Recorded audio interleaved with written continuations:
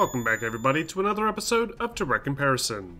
In today's episode, we're going to take a look at Halo Combat Evolved, which was just recently released on the PC as part of the Master Chief Collection, and see how it compares to the original game ported to the PC by Gearbox back in 2003. For those of you that don't already know, Halo first released for Xbox exclusively in 2001, and then released for PC 2 years later. And while it introduced a few new features like new multiplayer maps and weapons, it was ultimately a step back when compared to the visuals of the original Xbox game. It was then remastered 10 years later in Halo Anniversary for the Xbox 360, and featured reworked lighting, objects, textures, and effects. In 2014, 343 released the Master Chief Collection for the Xbox One. That included the Anniversary version of Halo, along with Halo 2 Anniversary, and slightly improved versions of Halo 3 and 4. And finally, this past week, 343 has brought the original Halo back to the PC, with the PC version of the Master Chief Collection. Though, interestingly, it appears 343 decided to use the original Gearbox PC port as the basis for this re-release. And so, for this comparison, we're going to see just what they managed to improve over the infamous PC port of the original Halo, including how it differs in its classic mode settings, and how the enhanced visuals change the overall style and feel of the sci-fi classic. For this comparison, I'm using Gearbox's initial port of Halo on the PC, with the settings pushed as high as possible at a forced 1440p resolution, along with a tweak to the field of view to extend it to 90 degrees. And we'll be comparing it to the Master Chief Collection version, that will also be running at 1440p with a 90 degree field of view, and the settings set to the highest available option, Enhanced. Alright, to kick this comparison off, let's begin by looking at some character models, starting with Master Chief himself. Now, when playing the collection in the classic visual mode, it appears that Master Chief looks virtually identical between both versions. The texture, polygon count, animations, shaders, everything is the same as the original PC release. But when the visuals are flipped to Anniversary's Enhanced mode, we can easily see some pretty drastic changes, especially to his armor design and his initial reveal sequence. The animation work in the scene feels completely off, with Chief first looking down at the camera and then standing bow-legged as he emerges from his cryosleep. In the original version, Chief is angled more, and looks down towards the crewmen, giving a much more heroic first impression. It's a subtle difference, but one that certainly changes the tone of the sequence. What's even more strange are the changes made to his helmet.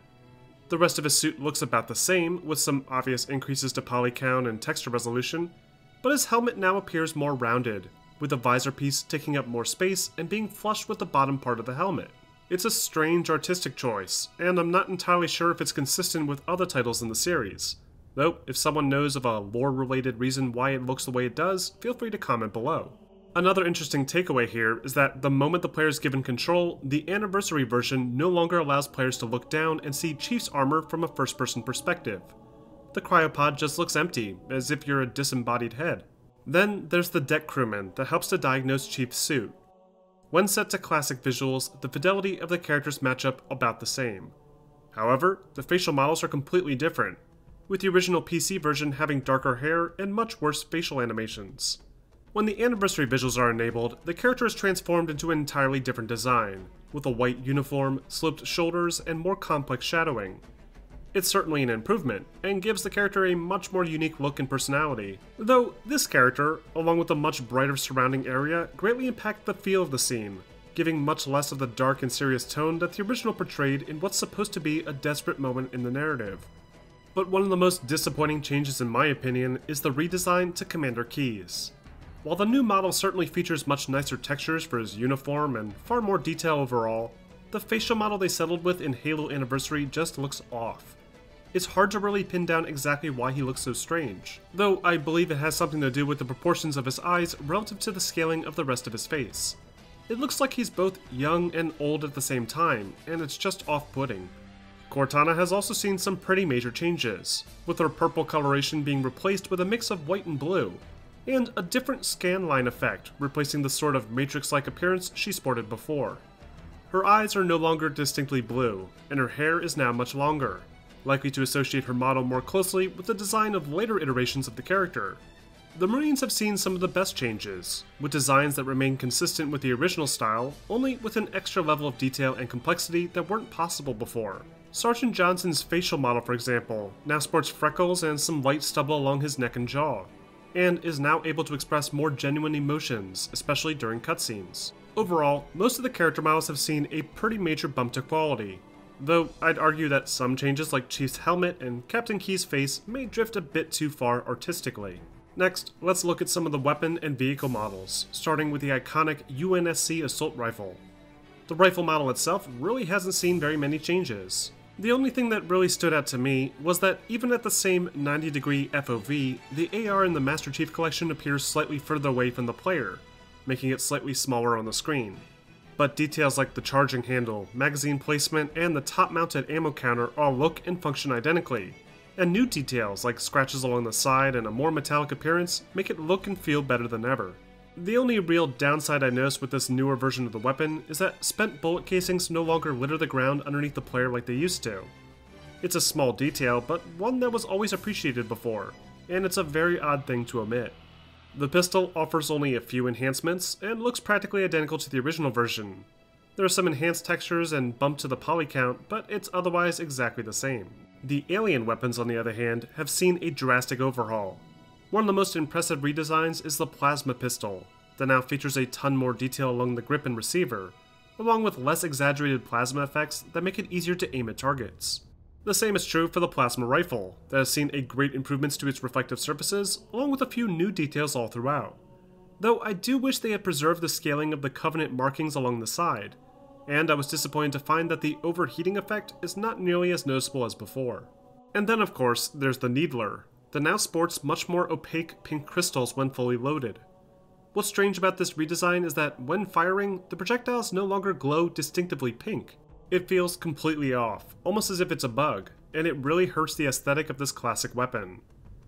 Moving on from weapons, let's take a look at the iconic Warthog. Right away, the first thing you'll notice with the new version of this vehicle is that the poly count has been increased a great deal. The wheels, for example, are no longer simple round shapes, but now appear to have visible depth to the tread of the tire. Another important note here is that the reflective surfaces are not nearly as exaggerated in the Anniversary model. The metal components and windshield still feature reflective properties, but they're much more subtle. This gives the vehicle itself a darker tone, with its olive green appearance being more prominent as initially intended. Additionally, thanks to the higher res textures, new small details are now visible along the body of the vehicle, giving it a bit more personality. Overall, the game's various weapon and vehicle models have seen some great improvements, and preserve Bungie's original artistic style much better than some of the character models do. But the biggest changes can be found when looking at the environments. Halo's environments have arguably not aged very well. They're often repetitive, lack detail, and even the most natural looking locations look incredibly simplistic by today's standards. Anniversary fixed this though, with a huge uptick to the level of detail and quality found in these locations. Levels contain exactly the same layout, so there's plenty of repetitive gameplay aspects still, but the worlds feel more alive, with dense foliage, more complex geometry, and more interesting design choices. This bridge, for example, looks like an actual bridge now, rather than just a weird metal bar connecting the two cliff sides. The gorge nearby now appears much more natural, thanks to an increase to the amount of vegetation, along with more interesting environmental geometry. And the skyboxes are much cleaner, addressing one of the many concerns fans had regarding Gearbox's original PC port. When we view some of the details up close, it's clear that 343 attempted to clean up some of the messier details, like the repetitive metal texture used before, and make them flow more consistently with the architecture in the game world. This texture, for example, is more symmetrical now, and those Covenant containers feel more consistent with the style of their armor and ships. Textures for the most part have been improved a great deal, and in some cases changed entirely to give more variety to the terrain. Though the grass textures still appear muddy and flat, helped only marginally by the inclusion of new 3D rendered grass effects. Now, let's look at the lighting changes. While the effects in the latest version of the game certainly aren't that advanced, they're still a nice improvement over the original version.